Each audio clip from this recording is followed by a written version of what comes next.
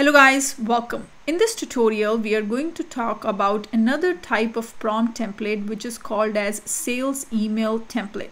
Now, what is the purpose of sales email template? Now, as the name indicates, it is used to send a more personalized emails to your customer. It can be your contacts or lead records. If you have to send personalized email, rather than you creating a personalized email for every client of yours, you can use these templates to send more personalized email. A sales email template in Salesforce Prompt Builder is a tool that helps you create personalized and targeted emails quickly and efficiently. It allows you to design emails that can be reused for different customers and products, saving you time. For example, let's say you are working as a customer service agent and a case got created into your Salesforce org. Now, you want to send an email to the contact associated with that case that, hey, we are working on the case, these are the details of your case, and we are working on the resolution of the case. Let's say you have to send that to the contact every time a case is getting created. So what you can do is you can create this sales email template one time. You can see what the email should look like. You can pass in certain important information regarding the case, and then it will create an email for you automatically. Okay, it will create an email for you using those details and will send that email to your contact. Now, you can also include specific details from your Salesforce records with the help of merge fields, right? We have seen that just like in email templates, we can use the same type of merge fields within your template as well. And these fields will act as a placeholder which will get filled with actual data when the email is generated. So let's go ahead and see how this is actually implemented.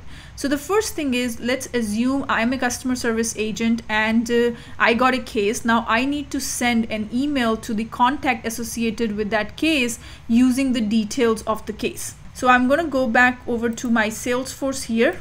So I'm going to go to Salesforce, and the first thing is making sure my Einstein for Sales is enabled. So I'm going to go ahead and check this one more time, Einstein for Sales. And we'll click over here, and then you can see here turn on sales email is turned on and add email prompt instruction is also enabled. Make sure all of this is enabled. Now what we're going to do is we're going to go back and we'll go over to Prompt Builder, and we'll click here and we'll click on new prompt template. This time I'm going to use a different type of prompt template which is called as sales email. And what is the name of the prompt template? I'm going to call it as send email to contact about case. Okay, that is what I'm going to call my prompt template name. Now recipient is going to be, now the recipient can either be a contact or it could be a lead. So I'm going to go ahead and use contact here as the recipient. Now you'll be able to use the details of your contact within your email as well, and I'll show you in a minute. Now related object. Now what is the related object? The related object in this case is case object, because we are sending information about the case to our contact. Okay, so case information would be used. So which placeholder fields will be from the case object. Okay, so next here, and this is my prompt template workspace. Here I'm going to say I am a customer service agent and I received a case. I need to send a summary email, personalized summary email. I'm going to say personalized summary email to my customer using following details. Now which details we're going to use? You can use whatever fields you want from the case object. So the first one is, let's say, case number, then you have is case subject, then you have is case description, then next one is case comments, let's say, then you have is case priority, and case product, let's say, which it is associated with. So all of this information. So I'm going to go ahead and get the case number. So that case number, there is a field available on the case object called as case number. So I'm going to go ahead and use that. There is a field available on the case called subject. So I'm going to go ahead and fetch that field here. So I'm going to go ahead and look for subject. Then there is a field available for description. So I'll go over to the case and look for description here.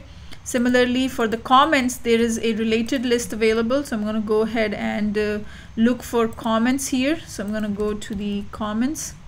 And let's say there are two types of comments, internal comments and case comments. So let's say we use this one, which is a related list. And then you have is a priority. So that is a field available. So I'm going to go ahead and say priority. And then you have is the product. On the case object, there is a field called product. So we'll use that. So using this information, it is going to create a personalized email. So I'm going to go ahead and save it and make sure I activate it. Okay, so we're going to go ahead and activate it also.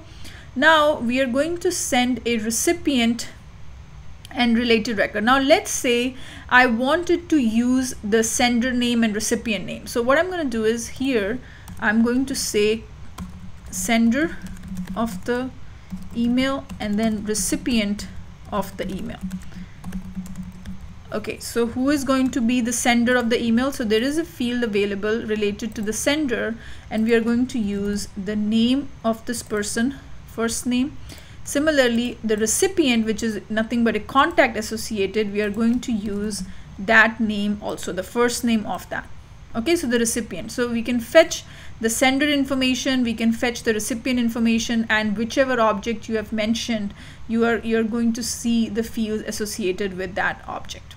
Now we need to figure out our case record. So let's say we create a case here. So I'm going to go ahead and click on new tab. Make sure you have saved this information, save as new version, and activate it again. And then if you want to choose a different model, you can switch from this model to, let's say, Open GPT-4 model here. You can do that. Make sure you save it again and then activate this new one, and it'll give you a different responses. So each of these models will give you a slightly different response. So if you're using GPT-4 would be better than 3.51. So you can use different AI models by changing from this list here. So now let's go ahead and create a case here. So I'm going to go ahead and click on new, and we'll go ahead and create a case. So let's say this is the case. Now the case is associated with, let's say, Kristen Strong. The contact is Kristen Strong again. Type of is let's say electronic. Case reason is breakdown, and product is, this is my product, and then description and subject. So we're going to say having issues with my iPhone 12. My iPhone has stopped working after an update from yesterday. It is giving me a blank screen on the iPhone. Okay, just a description I've added, stopped working, or we can say the iPhone has stopped working from update from yesterday. It's giving a blank screen on the iPhone. Okay, so this is their internal comments if you want to add it, and let's go ahead and provide the status. Priority is high, case origin is phone. Okay, so through phone a case got created. We're going to go ahead and hit save here. So now our case has been created, and I'm going to use this case number, and we'll go ahead and just pass in this case number here. So this is going to be the case number, and who is the recipient? Let's say we are going to use this Kristen Strong is the recipient here, and we'll preview this.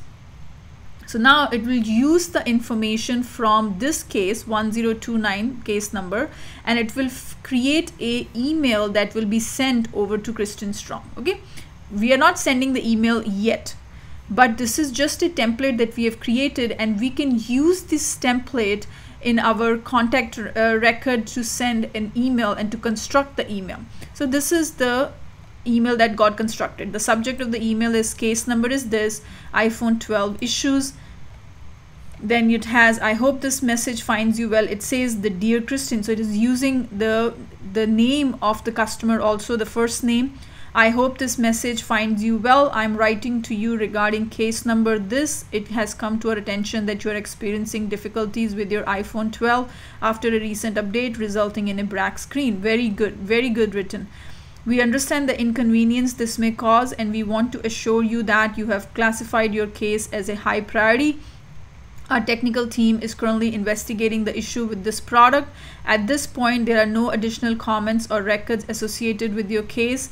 We will keep you updated on any progress or findings related to your case. Thank you for your patience and understanding. So this looks like a very good personalized email, and I don't have to write this email. Okay, so make sure this email template is activated, this particular prompt template is activated, and give it few minutes before this template is available. Sometimes it takes about 1 or 2 minutes.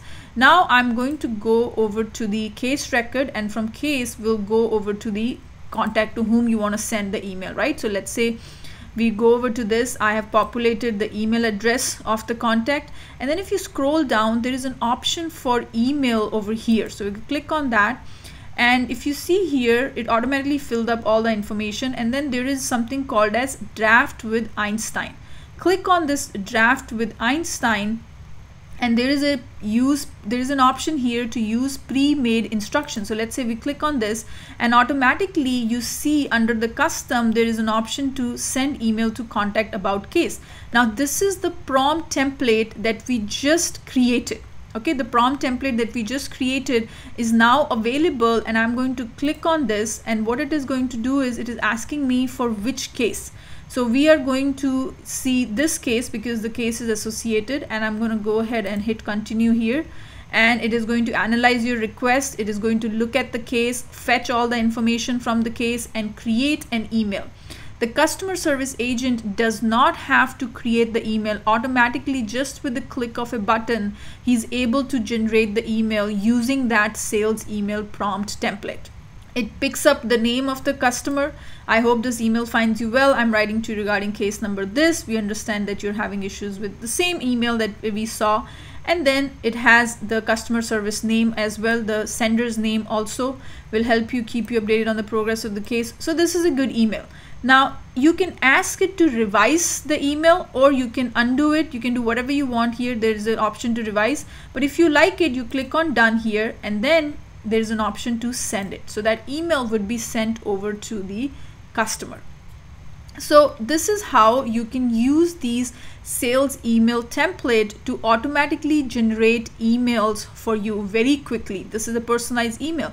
Similarly, if you go over to a different case, let's say we go over to a different case here, and if the customer service agent goes over to, let's say, this particular case, and will go over to this contact again, and there is an option to email here, and we will use the same draft with Einstein, use the pre-made instructions. This is what we're going to choose.